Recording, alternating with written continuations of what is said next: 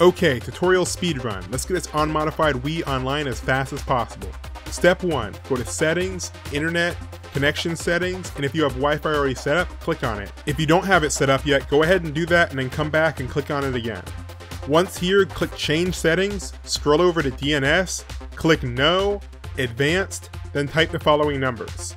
If you want the quick and easy method, use the numbers ending in 181. But if you want better compatibility and don't mind a little bit of a longer wait, use the number ending in 151. Then click Save, and if you're on the quick method, you're done. Start up Mario Kart or Smash and you can play online.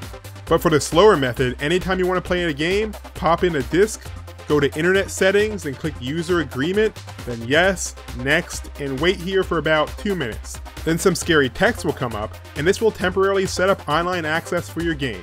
It doesn't modify your Wii, so you'll need to load the agreement every time. And that's it. Thanks for watching.